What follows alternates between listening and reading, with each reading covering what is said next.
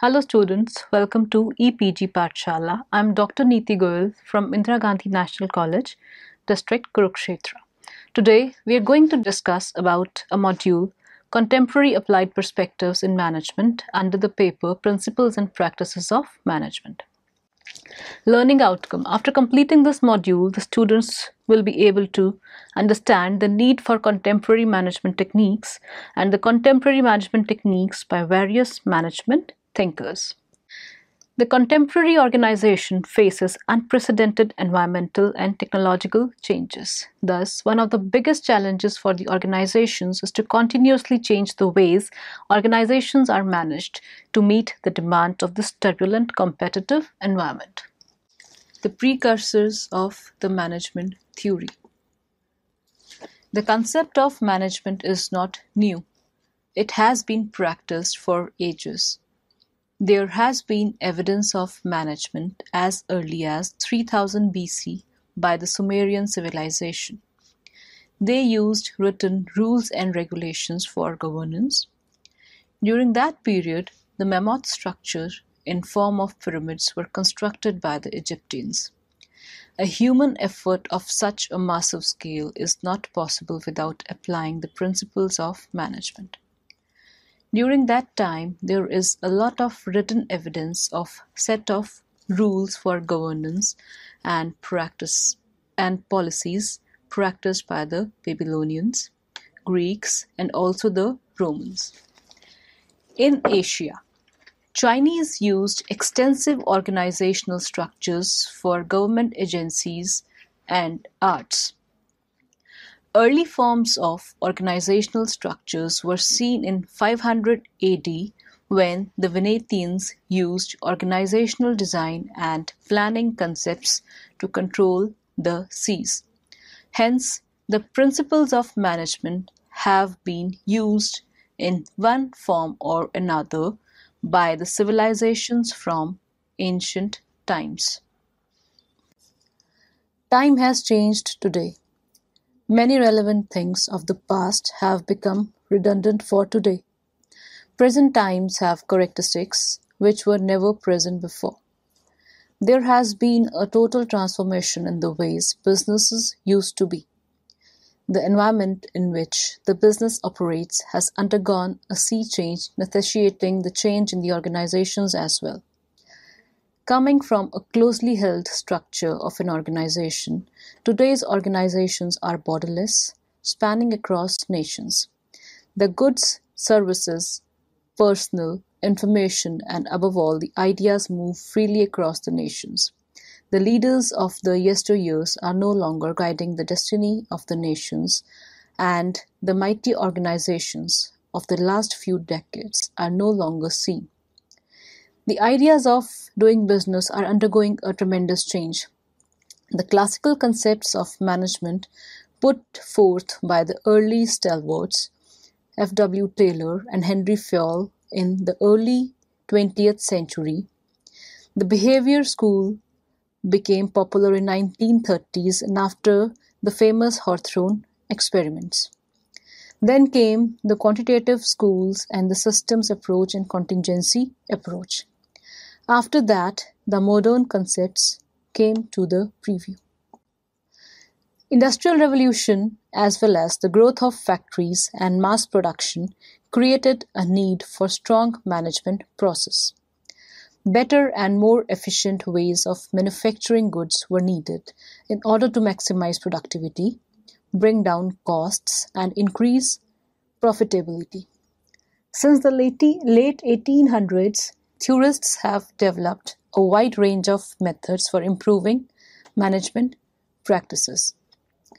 Unprecedented changes in the global scenario were seen in 1980s, such as emergence of free market regime, globalization, strengthening of the global bodies such as GATT and then WTO, and developments in information technology, which have rewritten the rules of management and organizational design completely.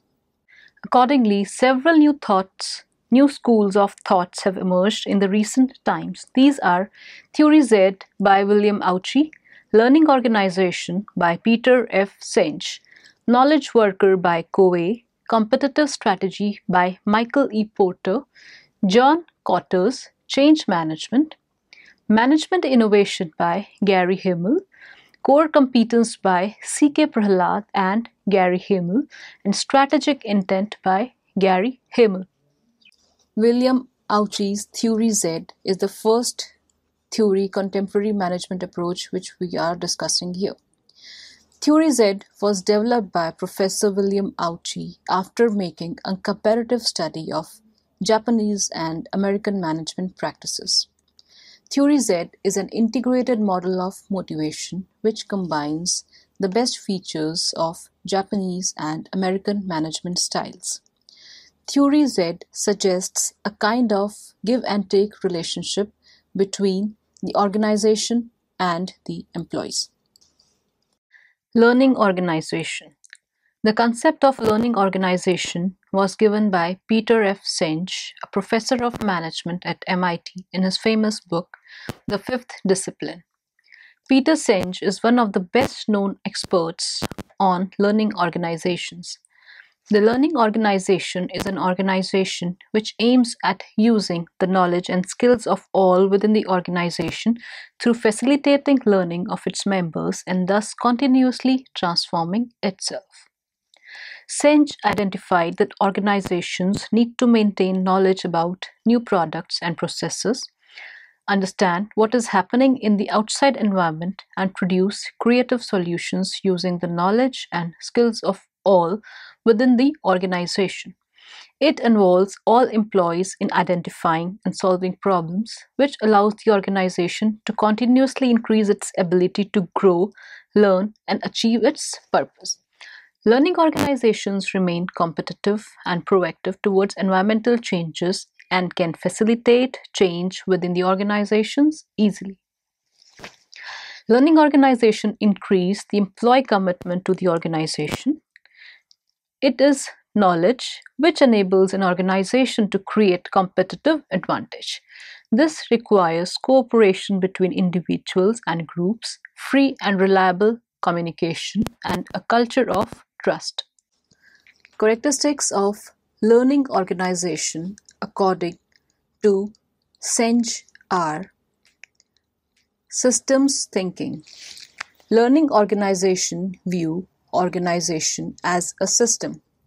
The performance of learning organization is measured as a whole and as well as of its various subsystems.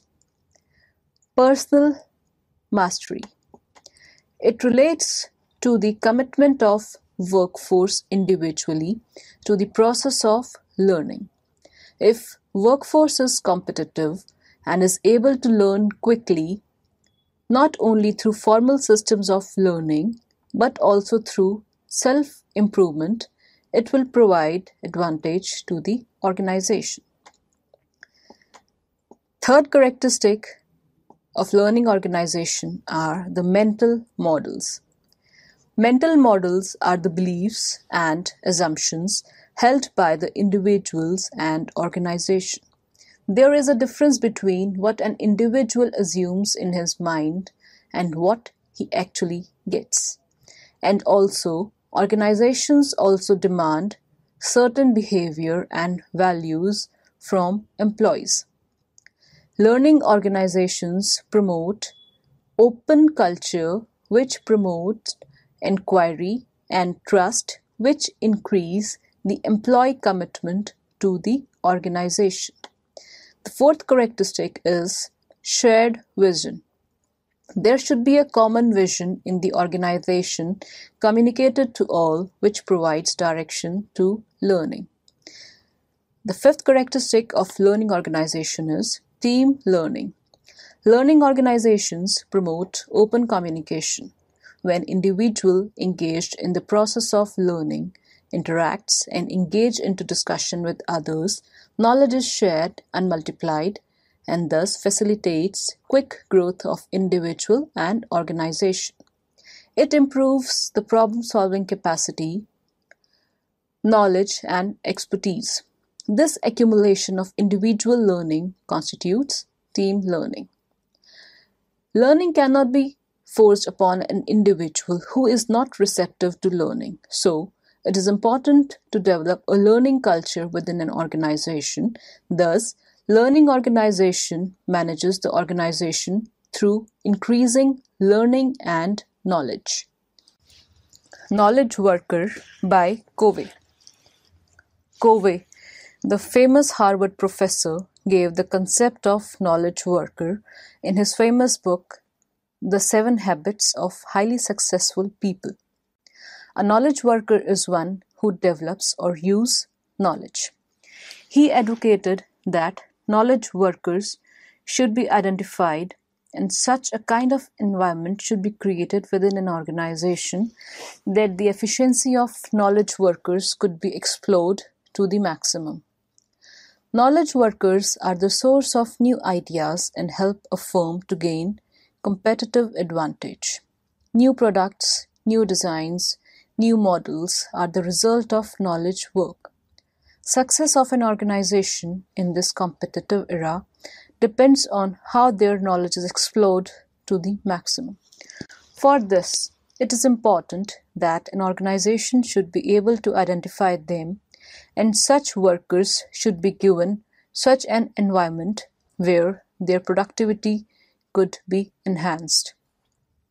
Organizations should recognize the different needs and motivations of the knowledge workers. A knowledge worker should be provided with the organizational facilities and state-of-the-art technology so that he need not wander in search of facilities, wasting his energy in search for them.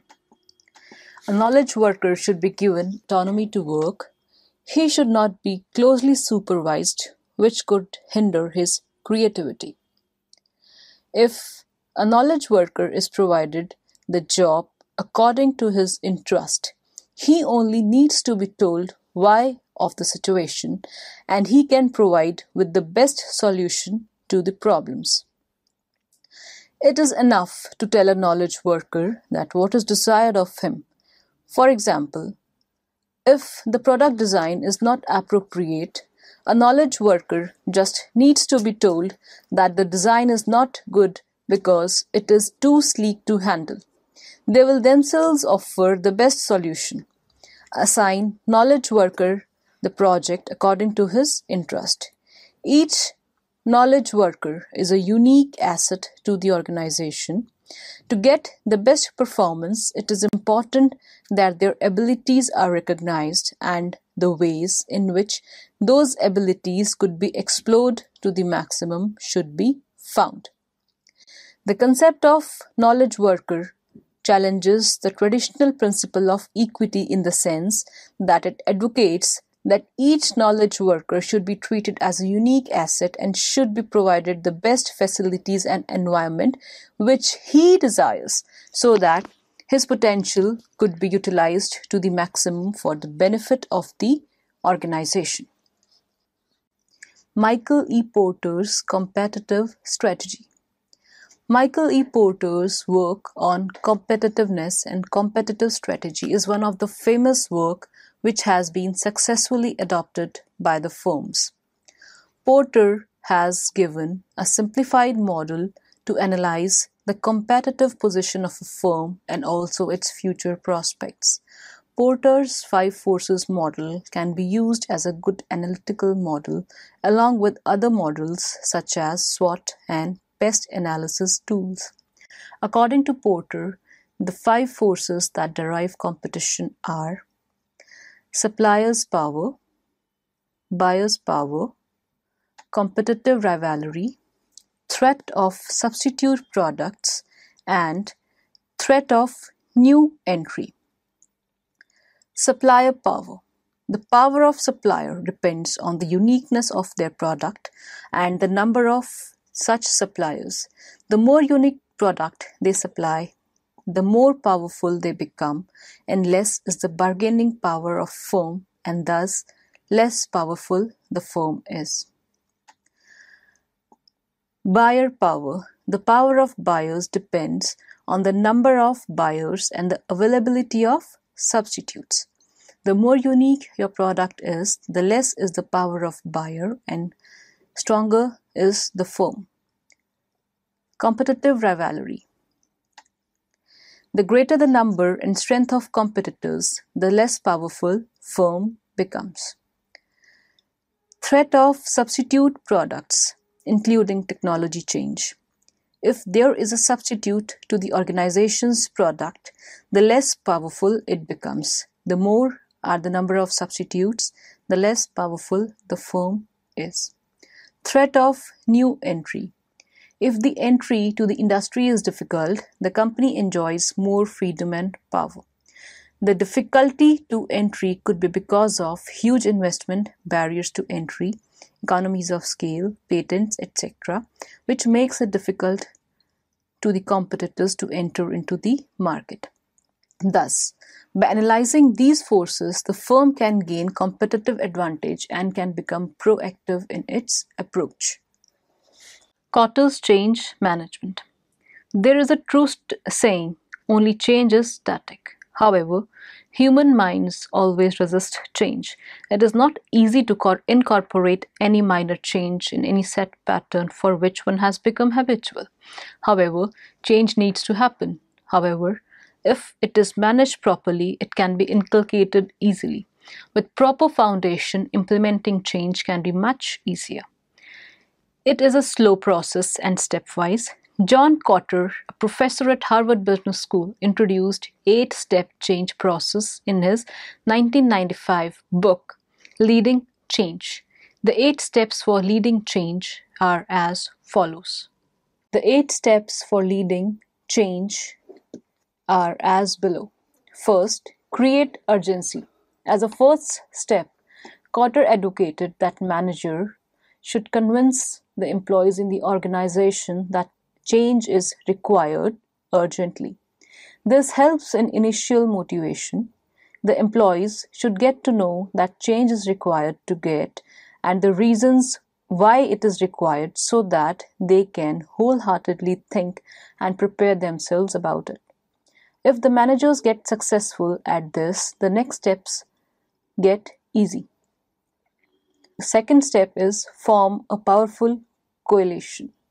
Change is not one man's job. For this, team building is required. As a next step, teams should be formed of those people who can play an active role in facilitating change. Such team members can be identified randomly from the whole organization. No line of hierarchy need to be followed to identify such managers. Rather, all those influential people who can help manage change should come up, work as team and further build the urgency for change. The third step is create a vision for change. Developing a vision is important as it provides common direction to the efforts. Vision tells where we want to go. It provides clarity of the objectives. Various ideas are given a concrete shape at this step. A clear vision can help everyone understand what is required. It helps in developing a clear strategy. Fourth step is communicate the vision. Communicating vision is as important as developing a vision. Vision should be communicated frequently and powerfully to everyone in the organization. It should be kept fresh in everyone's mind. Fifth step is to remove obstacles. Change also brings fears in the mind of people. Many questions crop up in minds regarding what change the change is going to bring for them. So it is important to address the concern openly and honestly so that change can be implemented wholeheartedly. Sixth step is to create short-term wins. For implementing change, motivation is required at every step. People feel motivated when some positive result emerges. Rather than a single long-term goal, short-term targets should be created. These short-term targets, when achieved, motivate the staff and will further motivate to achieve the next goals. All the negativities attached will subside with the achievement of these targets. Seventh step is to build on the change. Change is not short-term goal to be achieved. Even if things go smooth after preliminary implementation of the change process, the system should keep on improving so that long-term change is achieved. Each success provides an opportunity to build on what went right and identify what you can improve. The last step is anchor the changes in corporate culture. Change should become the part of the organization. Change vision must show in day-to-day work. One should make continuous efforts to ensure that the change is seen in every aspect of your organization. This will help give the change a solid place in the organization's culture. Management innovation. Gary Hamel, the faculty of the London Business School, pioneered the concept of management innovation. Gary Hamel has been ranked as the world's most influential business thinker by the Wall Street Journal, and the Fortune magazine has called him the world's leading expert on business strategy. Hamel has worked as consultant for companies such as General Electric, Time Warner, Nestle, Shell, Best Buy, Procter & Gamble, 3M, IBM, and Microsoft. He has given the concepts such as management innovation, strategic intent, and core competence. His concepts have changed the practice of management in the companies around the world. As the name implies, management innovation is the innovation in management that is something different and new from the old traditional management processes and practices. Organizational innovation, intangibles management, etc., can be cited as management innovation. It is different from operational innovation, as operational innovation is concerned with the innovation in the way business operations are carried out. For example, customer support, logistics, marketing, etc.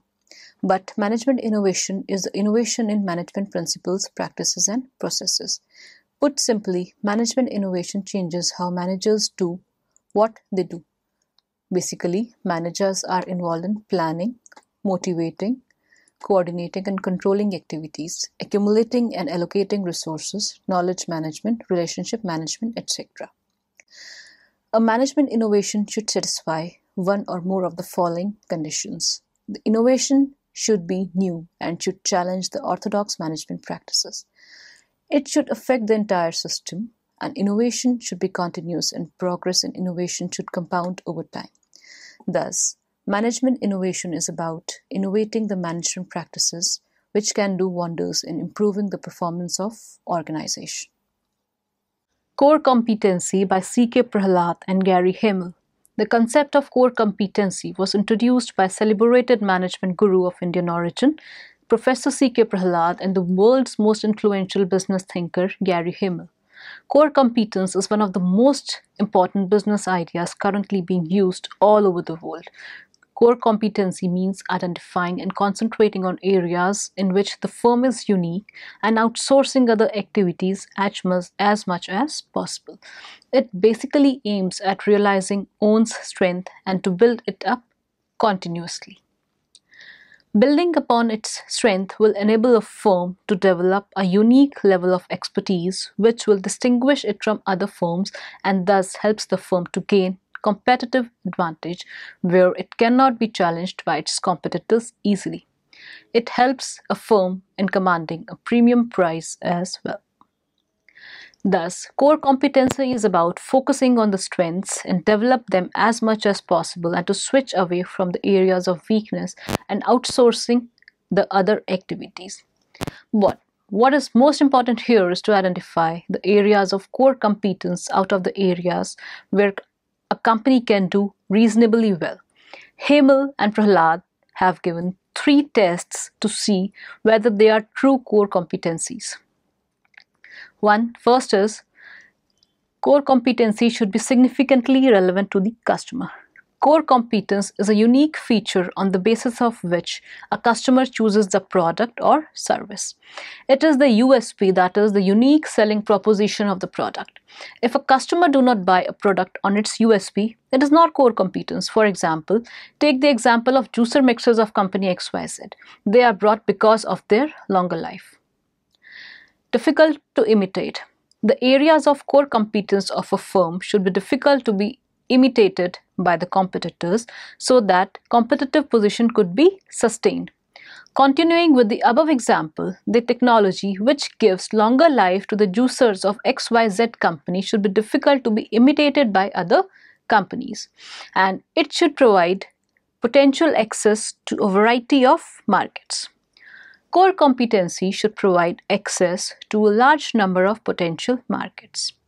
Opening of few small markets is not a core competency outcome. For example, if because of its long life feature of a juicer, a firm is able to increase its sales up to some extent, it will not be considered as an area of core competence. Thus, the presence of all the three characteristics together is necessary to identify a core competence area. If any of the above characteristics is missing, it is not core competence area.